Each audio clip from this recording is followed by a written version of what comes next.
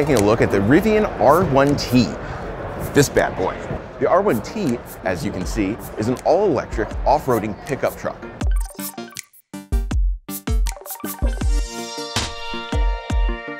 Now, this thing is super cool.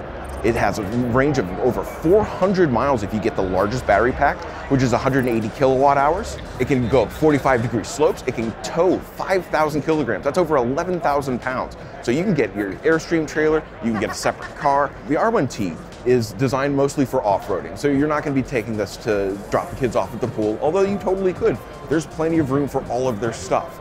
Now, what's really cool is that there is no engine in this car. All the four wheels have their own independent electric motors, which provide the power and the torque to allow you to, get around and move. Where the engine used to be is now a 330-liter space for storing your various stuff. In the front of the car, they're calling it a front trunk or a frunk. I don't like that term, neither should you. Now, what you got behind this door here is a space that runs the entire width of the vehicle, allowing you to store oversized items like golf bags, surfboards, skis, that sort of thing. And because it's so low on the truck, that you can easily just pop that door, slide stuff in and out, no fuss, no muss, and then you still got space in the back end itself for all of your other gear. In addition to granting you access to the underbody storage, this little door is reinforced strongly enough to allow you to sit on it or use it as a step to access the back end. Like other electric vehicles, the design of the front end has changed radically from what you'd expect from an old gas-powered car. You don't need the front grill, you don't need the air intake, you don't need the radiator, none of that stuff.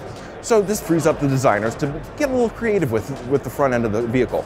Now, when I first saw it, I was like, okay, this thing is a Wall-E ripoff. But the lights are actually really starting to grow on me. Another cool point is that in addition to having a cool front end that doesn't use a radiator or actually need to suck air in any sort of way, this bad boy can run through up to 1 meters deep worth of water. Now, obviously, if you're trying to cross a flooded bridge, you don't want to do that. Don't drown, turn around.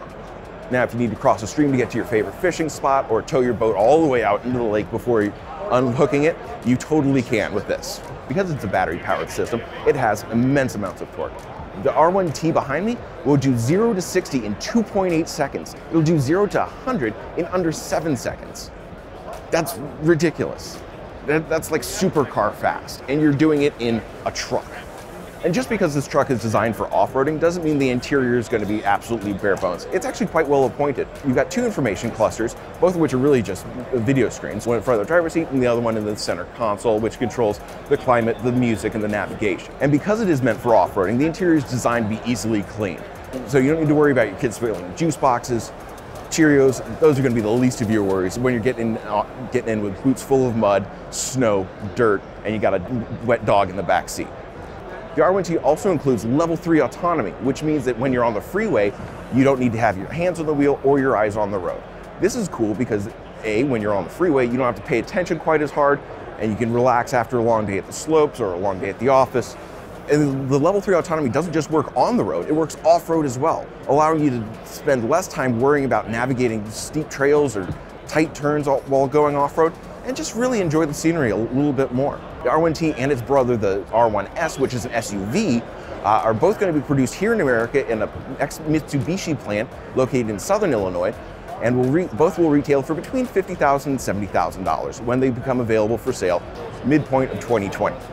For the brief amount of time that I've seen this, I've already come away very impressed with the R1T. If I had $50,000, I would totally get one myself, but until then, I'm just going to have to sit here and stare at it at the LA Auto Show.